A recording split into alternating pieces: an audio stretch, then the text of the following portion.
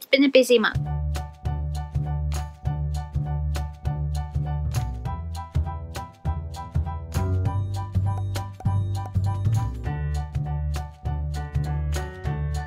Hey guys, welcome back to my channel, or if you're new here, my name is Lizzie and I'm a Disney plush collector from the UK. So as it is my final upload of July, I am here with my July favourites video where I am going to share with you what I've been loving in July. So it has been a very hot month. I haven't even been able to wear spirit jerseys, but I like to wear them for my videos. So I am currently really boiling hot. My hair is off my face because it just stresses me out to have my hair down in this kind of weather. I haven't straightened it in about 3 weeks and I actually kind of miss having it straight. So you'll know the videos that I filmed during this heat wave because my hair is curly. But even though I personally don't like the hot weather, I know a lot of people do, so I hope you've been enjoying it. The hot weather just makes my migraines worse and I always get heat stroke. No matter what I do, I always get heat stroke, so I just prefer to stay indoors, but it's nice if everyone else is enjoying it. So I'm going to start with what I got from Shop Disney this month. I didn't get a lot. I got a few full-priced things. I got a few things in the sale as well.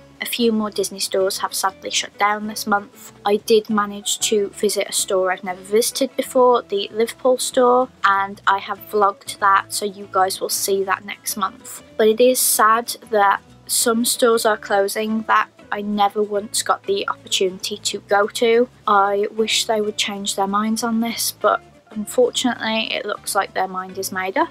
And it appears that they aren't giving much notice either. I've seen some stores put the sign up with about 4 days to go, so we're not really getting that time to go and say goodbye to these stores either. But this is what I bought. The first item I want to show you I got in store. I got from my local, the Merry Hill Disney store, which I may be biased, but I think it's one of the best Disney stores. So I got the mini Cuddlies. If you haven't seen my Cuddlies collection, I will leave a card up above. But these are usually £30 and I got her for £15. I've been saying for a while that I don't have much Minnie Mouse in my home because it's all in my car. So because she's pink, I've bought her for in the house. So I really love her. She's obviously regular Cuddlies style, regular Cuddlies size, and I just absolutely love her. And then the rest of the items I got were NuiMOs outfits, and I got them all online because most stores don't have many NuiMOs outfits, and usually the ones they have are ones I already have,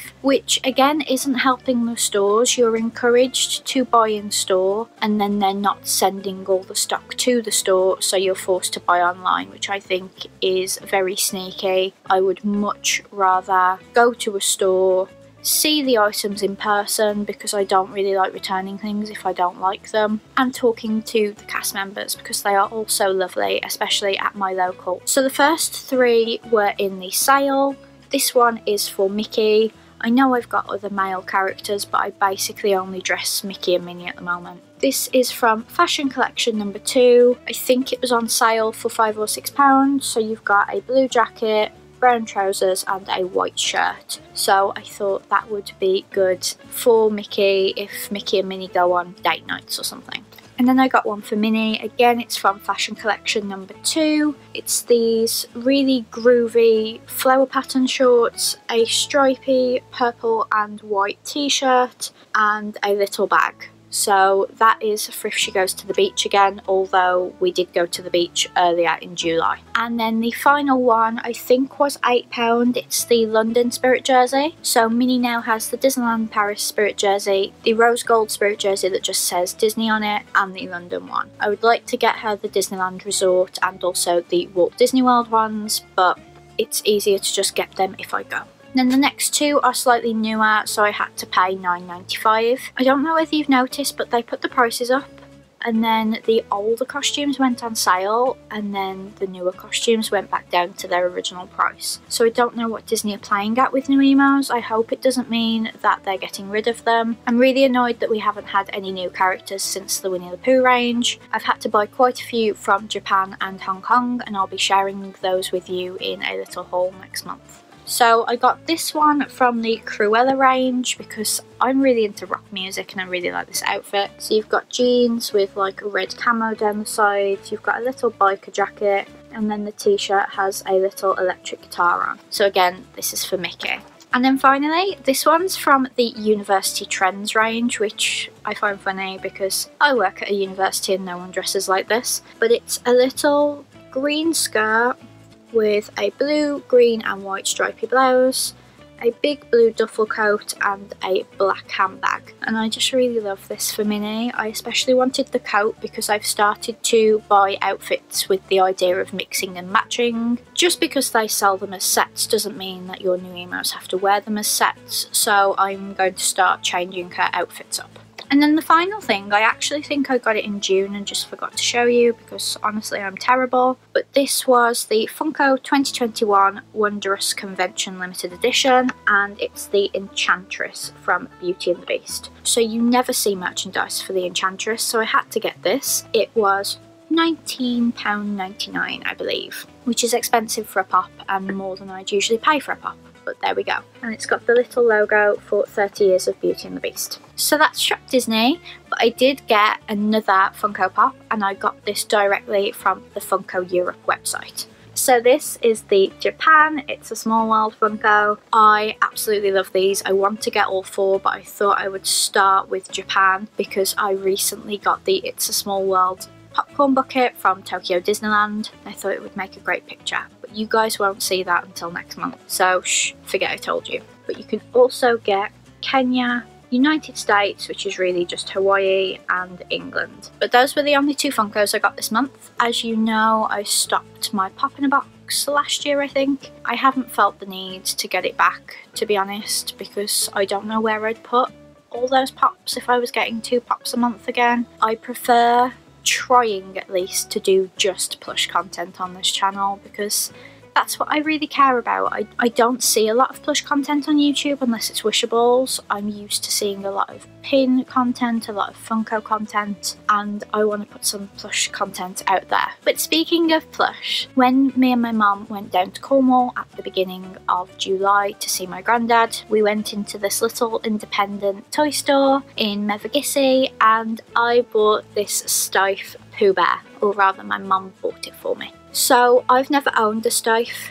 Normally they range between about £75 and £200 depending on the size of them. I've been looking at the Pooh Bear, specifically the Christopher Robin Pooh Bear. That's like my grail. I've also looked at the Olaf, I've looked at the Goofy, I've looked at the Sorcerer Mickey. They are all way out of my price range, but they've started doing these little plush guys and it was only £30. So this is my very first Disney Stife and I love him so much. So he's got the little Stife logo on his ear and then I've kept all his tags on because he's a Stife, but I just absolutely love him. He was such a good price. I know he's quite small for £30, but he's a Stife, so you know, they're going to be more expensive than regular plush, but I absolutely love him. He's so soft. His t-shirt is actually just a part of his body, like it doesn't come off and you can't like lift it up or anything. They've just dyed that portion of the plush red, but I just absolutely love him. And then a lovely girl called Angela knows that I collect the Hard Rock Cafe pins, and honestly if you haven't seen my Hard Rock Cafe pin collection, I'll leave a card up above. I did manage to get a Birmingham one after that video and I really wanted Manchester, and she was going one day to the Hard Rock Cafe in Manchester and asked if I wanted some pins picked up.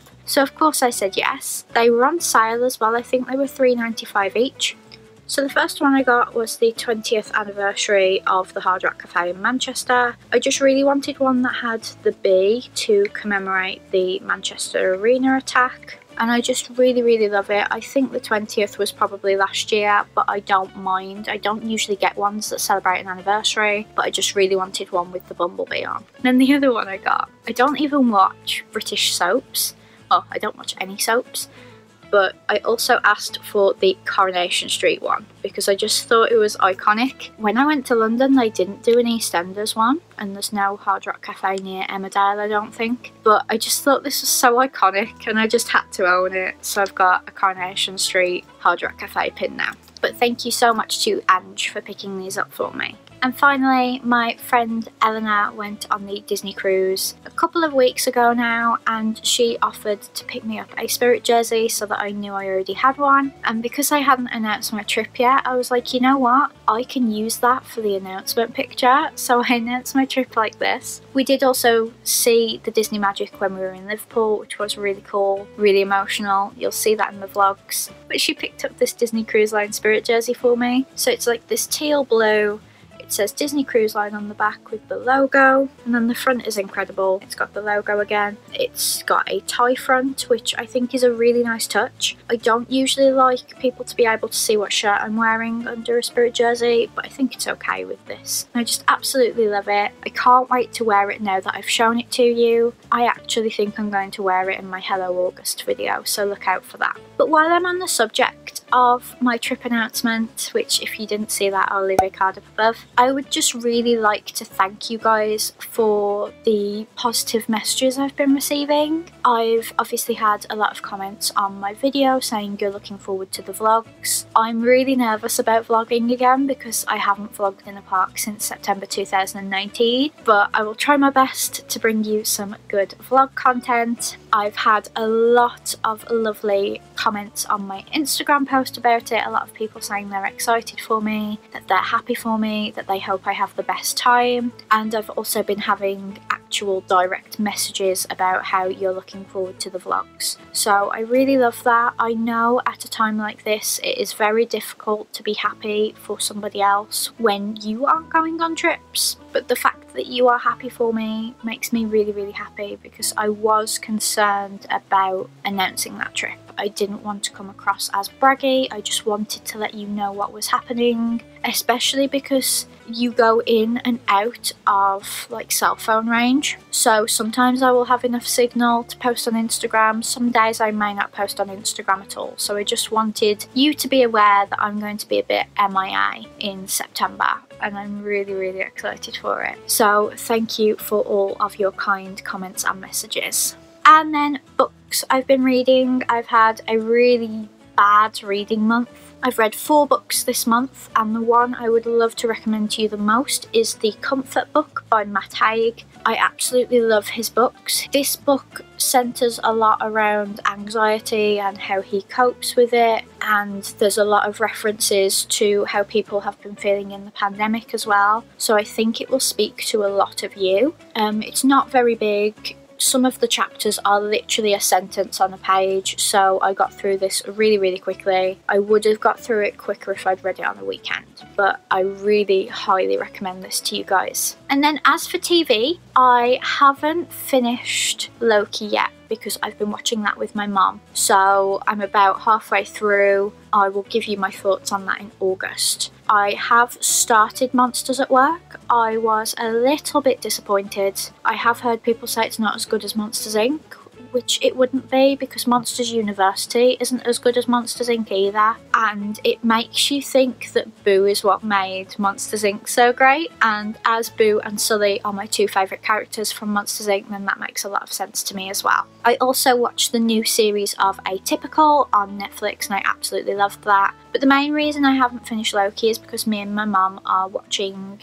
Sister Wives on TLC. We recently got Discovery Plus so that we could watch all of the series in order, because on TLC they just show random episodes in a random order, and I'm really, really enjoying that. And then if I do watch television in my room, I've been watching A Handmaid's Tale on Amazon Prime, so I've not been watching Disney Plus. And honestly, when I'm editing, I can't watch something that I really need to focus on anyway. And honestly, it's a struggle to read a lot, watch a lot, and still edit my videos, so my videos do usually have to take priority. But as I always say, now that I am down to 2 uploads a week, things are getting much better for me. But that was my July favourites video. I really hope you enjoyed it. If you did, please give it a big thumbs up and let me know in the comments down below what has been your highlight of July. I hope you have a great weekend, and I will see you on Tuesday for my Hello August video. Bye guys!